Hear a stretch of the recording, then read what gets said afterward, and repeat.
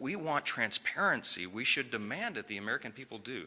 We trust, House Republicans trust the American people to draw their own conclusions. They should not be dictated by some narrative and accept that as fact. So they can review the tapes themselves.